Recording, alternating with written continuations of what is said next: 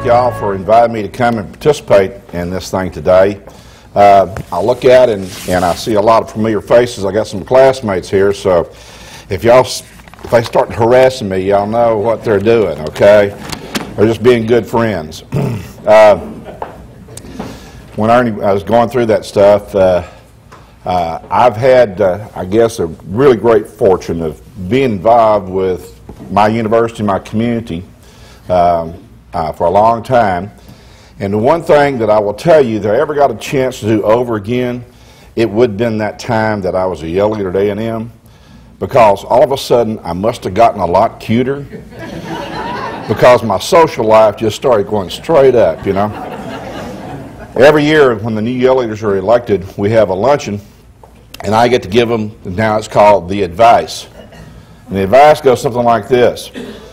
If you have a girlfriend, you needn't have a conversation about the need to date other people, because you'll never be this cute ever again in the rest of your life, so take advantage of it.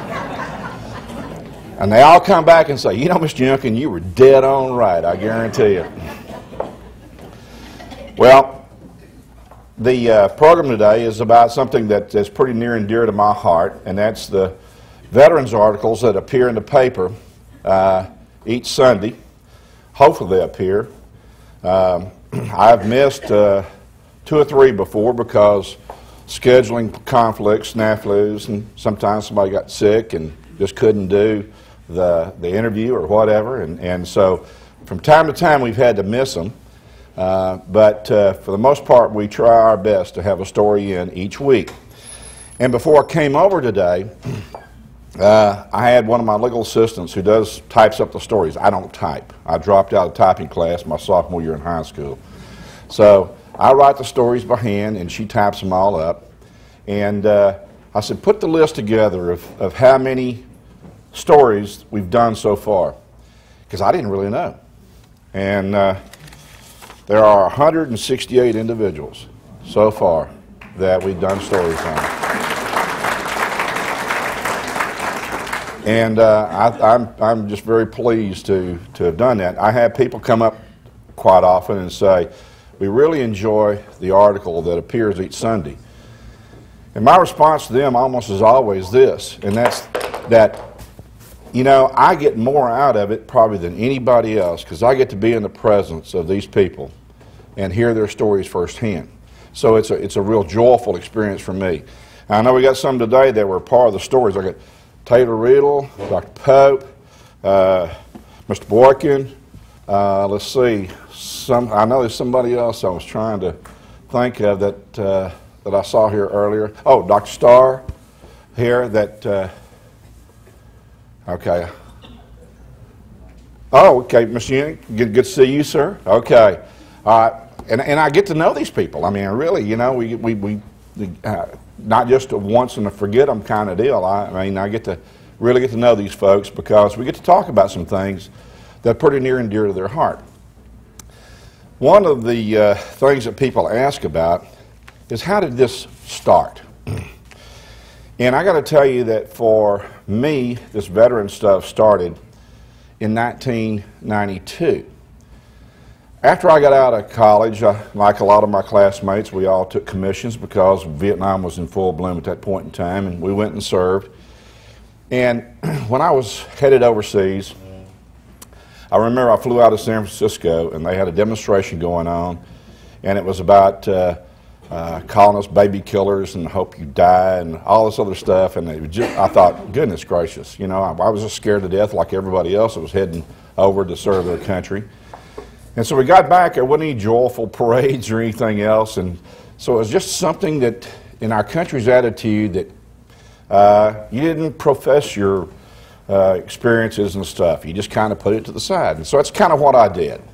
I put it aside, went on with my career of going to get my education finished and starting my career and raising my family and doing my job. Just kind of put that aside. And I did that until 1992. In 1992, I had an experience that probably has changed me personally about this veteran deal, because that was the time I went to a meeting with the Association of Former Students. We had our summer board meeting in Washington, D.C. And for the first time, I went to see the wall. Now, if you're a Vietnam veteran and you've not been to the wall, you need to go. Because I will just tell you that when you get there, you're just compelled to reach up and touch those names. And I did that.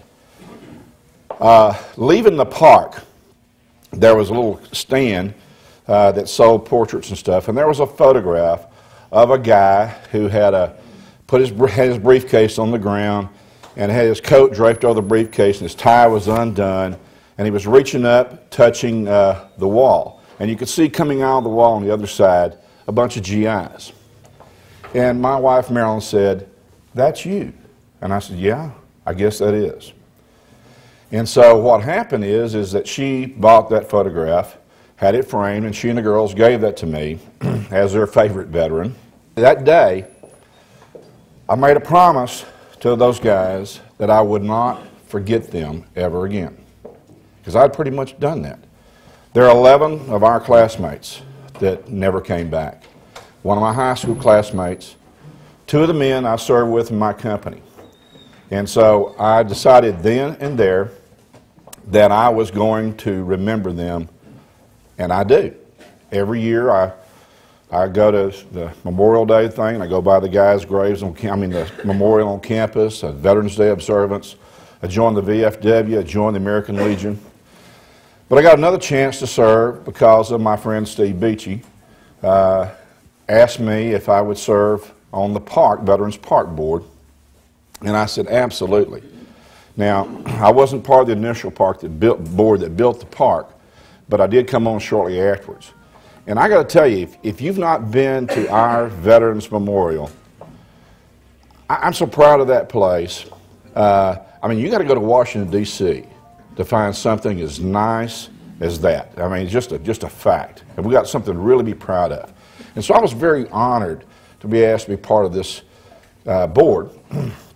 And one day at one of the board meetings, they just gotten through with the building the initial part of the park, and they asked, we need to have something that would keep the role of the park before the public view, and something like that. And I said, well, I got an idea. And so I pitched the idea of the veteran's story. And they said, well, Bill, that's great if you can get the Eagle to donate the space and somebody to write the articles. So I said, well, okay, I've written a lot of legal briefs, but I've never written a newspaper article. So I went to the Eagle and pitched it to them, and they said, fine.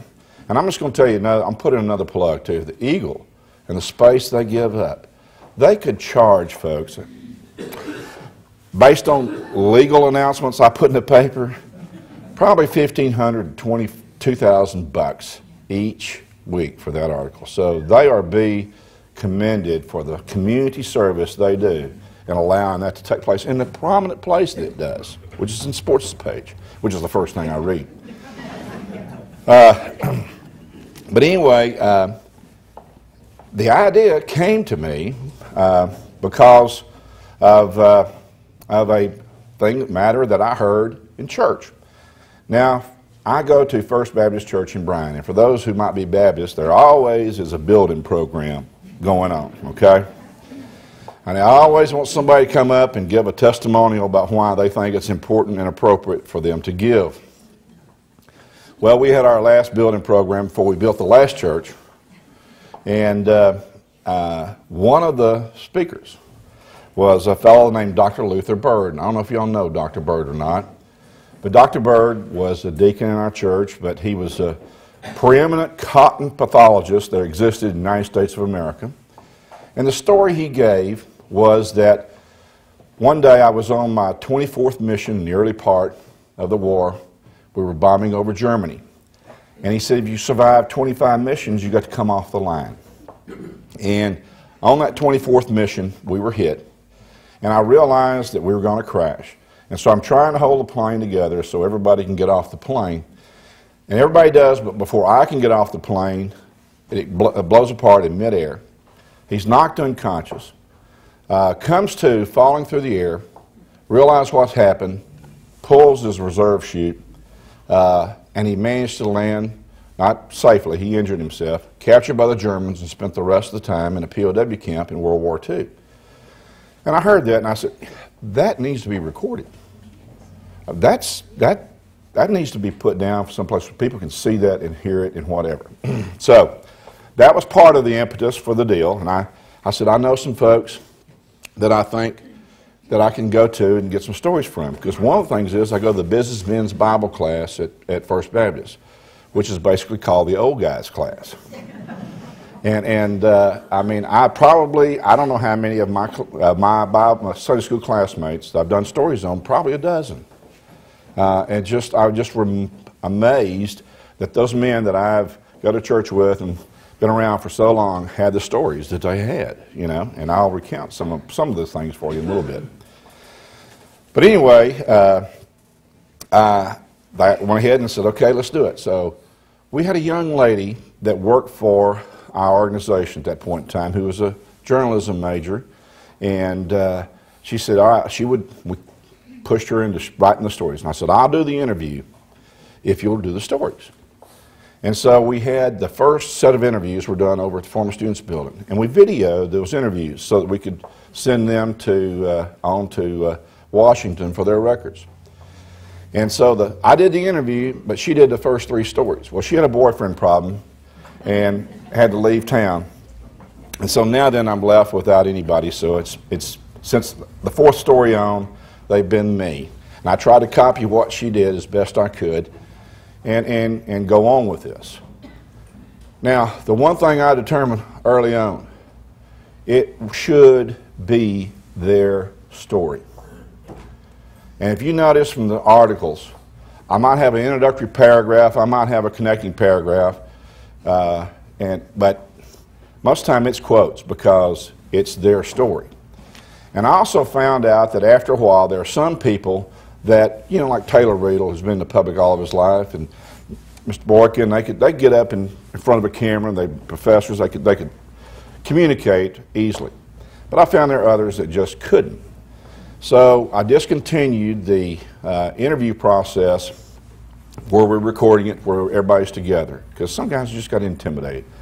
And I go to their home, sit around their kitchen table, look at their pictures, and all the things that they might have, and I start writing notes. And they start talking, and I write notes.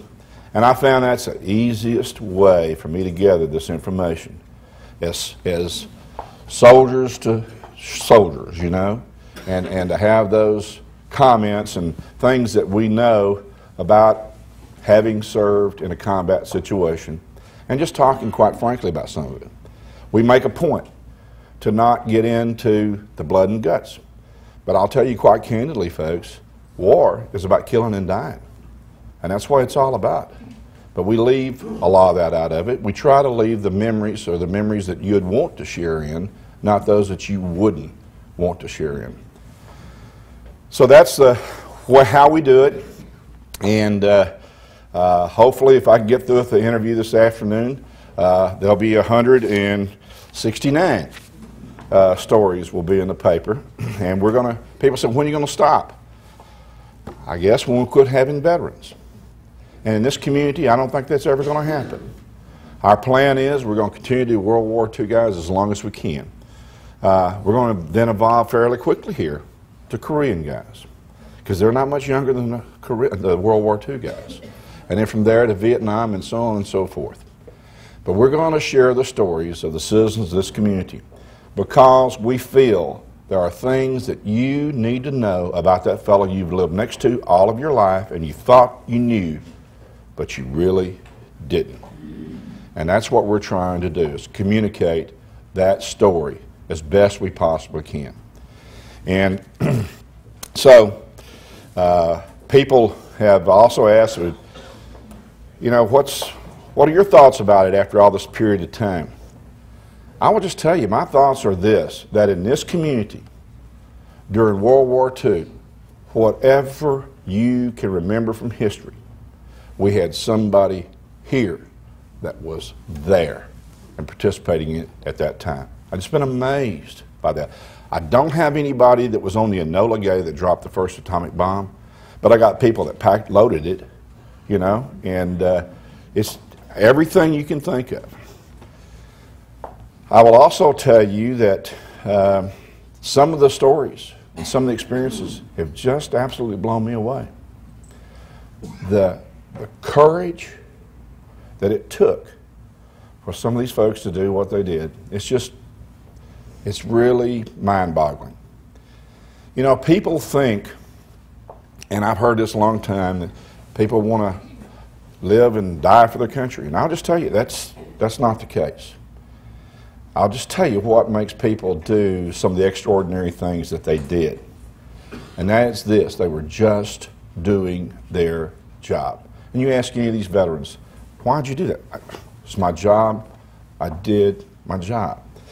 But the thing of it is, they knew if they did their job and did it to the best of their ability, their guy on their right and the guy on their left would be safe. And that's why they did what they did. Wasn't because they were especially brave or smart. If they were real smart, they wouldn't have gone in the first place, you know. It was because they had that sense of commitment to their fellow soldier and the person they served with. And that's it. That's what made those guys heroes. And that'll always be what makes guys heroes. It's not that anybody wants to get out there and expose themselves to danger. I'll tell you, it's just against human nature to do that. But it's good training and commitment to your fellow man and doing your job. And I think it's what's come across in the stories so far. I hope it has, because it certainly did to me. Another thing that I hope came across in the stories to you is the matter of faith that people had to have to get through these things. You know, it's not something we like to talk about on a public forum. And I've always been very conscious about not doing that myself. I mean, I don't know, I've not been the best witness I should have been in my lifetime. But I try to write every time that becomes something that they are saying to me. And I make sure that I tell you about that, because it was a difference maker in so many of the guys ever coming back. Was that reason. And they'll give you they give full credit for that. So, other than that, that's the basis of the program and the story, everything. If anybody has any particular questions, they're like, yes, ma'am, Ann? Tell us about the book. Okay. We've been in the process of trying to get a book put together of this so that I can become a published author for the first time in my life. And we are going to compile these stories, in the process of compiling these stories in a book that will be offered for sale as a fundraiser for the memorial. And we hope to have those available, so that we were going to try our best to get it done before the last Veterans Day observance. We'll try to do it before leading up to this one, so that there'll be a good marketing opportunity centered around Veterans Day. And so that's what we think. And there'll be a cutoff, whatever the publisher says that date is. So until then, until they give us that date, next week's story is in the book, the first one, because we're going to do more than just that one. So, any other questions from anybody? Yes, ma'am. Do you happen to know of anybody in our area that was with the Counterintelligence Corps?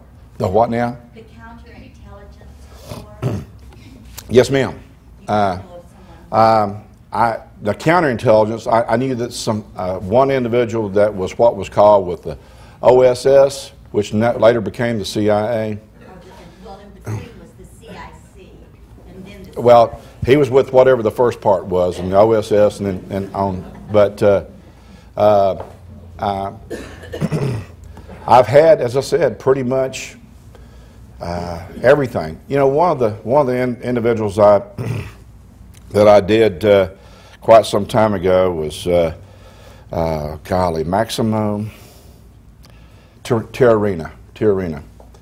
And he landed, he was in the first wave that landed on Omaha Beach in D-Day. And of course, all of us had seen Saving Private Ryan. And after having seen that movie, I made the comment to one of my good friends, Charlie Wooten, if y'all remember Charlie. Charlie was a veteran of Guadalcanal. And I said, Charlie, I just don't know. I mean, I served in combat and everything. I just don't know if I'd have the kind of courage to do what those people did. And he said, oh, you do what you have to do. And I found out that's what you do. But he was on that first wave. And you saw the ramp fall down and the people in front, and he goes over the side and water over his head. And the story, and I asked him, I said, was it as bad as depicted? He says, it was about as accurate as you could possibly get. And I thought, war is definitely hell. No question about that. And the comment he made was, when I finally got through that first day and he survived, he said, if tomorrow is like today, I won't have many more. And that would have been exactly right. Fortunately, it wasn't. Fortunately, it wasn't. Anyone else? Yes, sir. Where in the local area will all of these be filed? So that somebody 50 years from now can go through them? Ann, you want to answer that question? As they come out in the paper, we're trying to keep up with Bill a little faster than we are, but we're trying to scan them into our Project Hold website, hold.cstx.gov. They're in the military folder, in veterans, World War II. You can email me, call me, whatever, you're having trouble trying to find it, but we have scanned in as many as we can possibly get to. We're still backlogged a little bit, but they will be there forever. And I have a copy of every article in my office, too. So, yes, ma'am. I live a block away from Dick Davidson. I think you had to take 2 or 3 columns to tell his tale. Yes, ma'am. And all of that stuff I never knew about the man. And it's a wonderful introduction to a person that you don't even know about your next door neighbor or the person on the next street.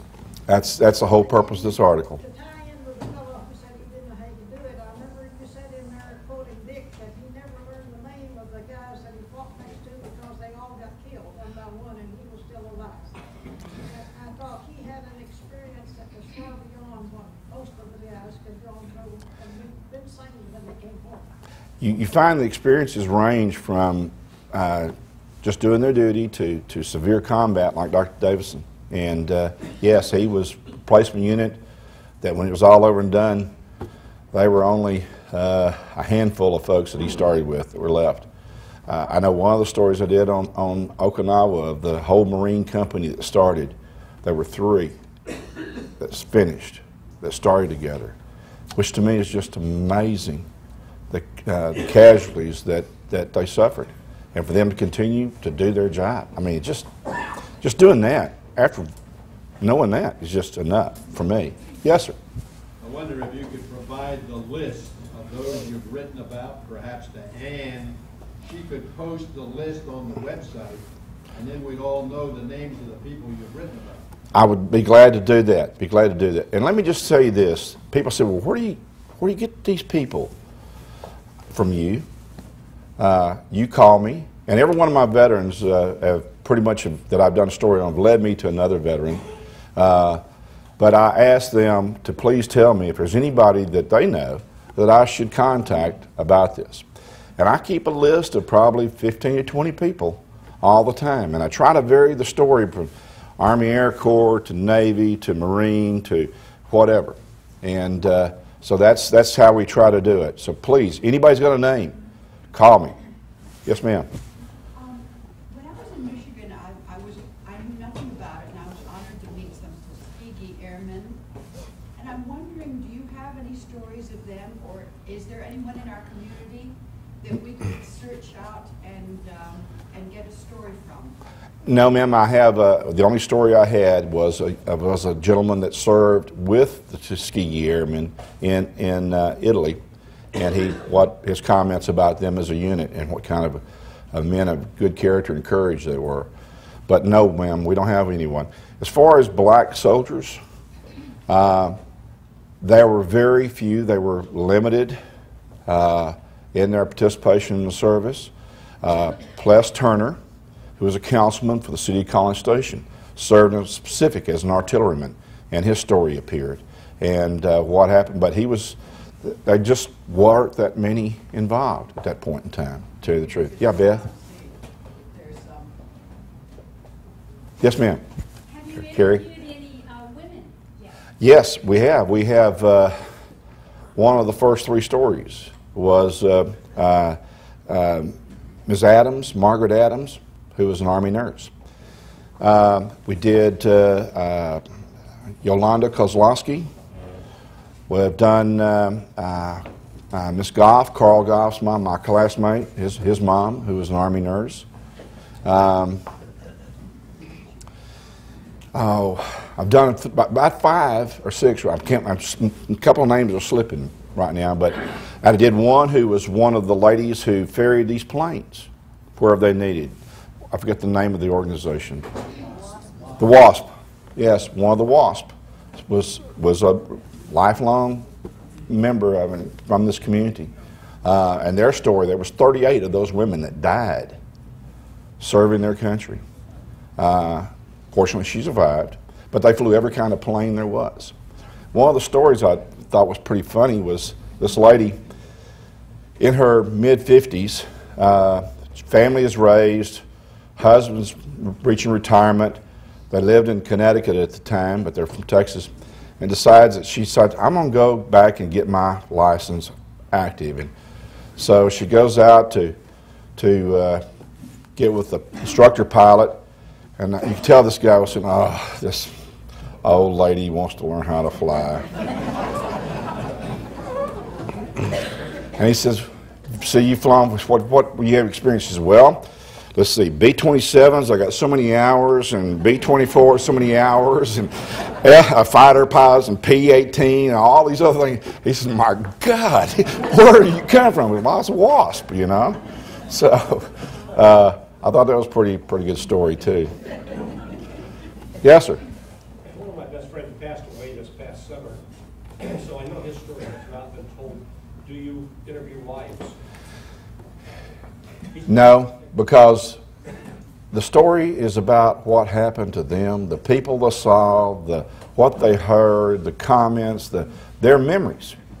And yeah, those stories but they're secondhand, and you just don't get the feel for actually what happened, and it becomes me trying to interpret something about their involvement in the war, and I'd rather it be their story than anything else.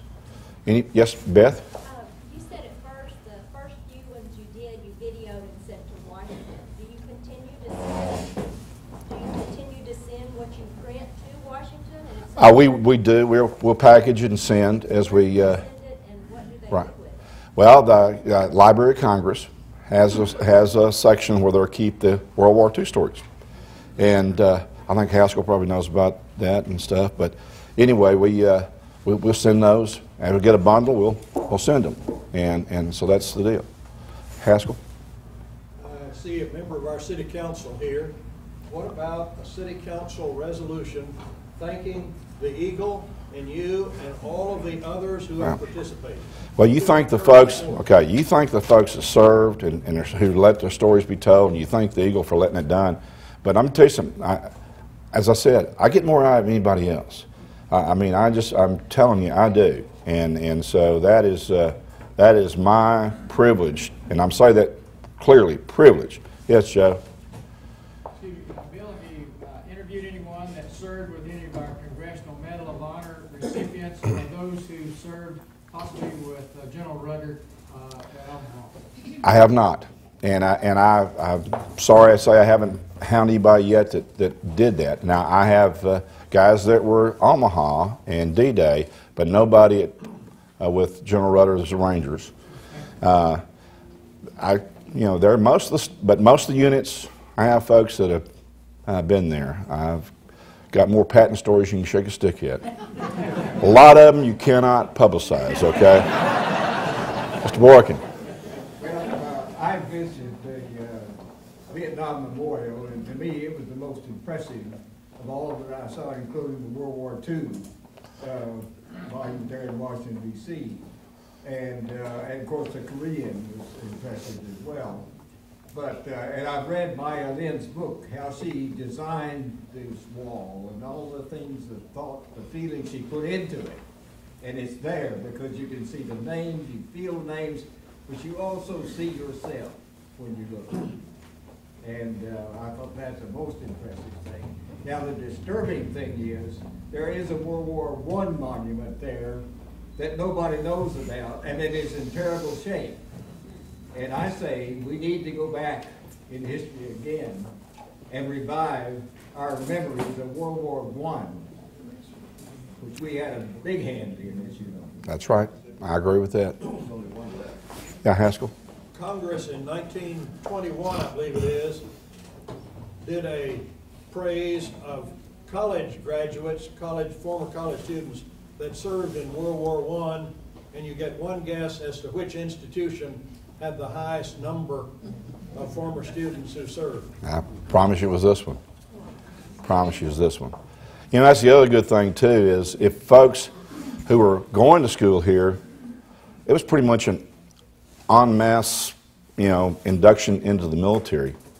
But the other thing that I found is that so many people, that a lot of the folks are so grateful for what happened after the war, and that was the GI Bill. That they got to go on to school and finish their degree and become professor and all this other stuff. And it's one of those things that I say that probably we need to continue for every veteran that serves. I know I went to law school on a GI Bill and a teacher's salary for a wife that taught. And I think that that's something we need to do. Well, folks, I've enjoyed very much. Yes, ma'am? I want to know if you've interviewed anyone in the chaplaincy service. You talked about the impact of faith, and then whether or not you've interviewed any Japanese soldiers that participated in the Second World War. Really what this is, it's not a historical search for the war. It's about the members of this community and the circulation area of the Eagle. And when I say this community, I mean last week was Gauze, it'd be Grimes County, Madison County, Leon, all the other counties around, it's about their story, the people of this community. And yeah, we could go out and probably search out hundreds of thousands of other people, but you really want to do it for this. One thing I would say I didn't realize was the impact the war had on the community of Caldwell. There were so many of those boys that were in the National Guard. They're activated in the 36th Division, which is the Texas Division. And at one point in time, they had a deal, it was like in 1940. They were also the first Americans ever on European soil during World War II. They did the landing at Salerno. And at one point in time, after Salerno, I saw a headline in the Burleson paper there were 82 boys that were killed, wounded, or missing in action from Caldwell. And I thought, now that's a community that's serving, without question. So, I think, yes sir, Mr. Yannick? Burleson County had the highest percentage per capita casualties in World War II of any parish, county, or anywhere else. Yes, sir. Apparently what happened is they had a doggone good recruiter for the National Guard that went through Burleson County, and those guys need the extra money, you know, so they were in the Army before they knew. As one guy said, a one-year commitment turned into 5. So thank y'all so much. Appreciate it.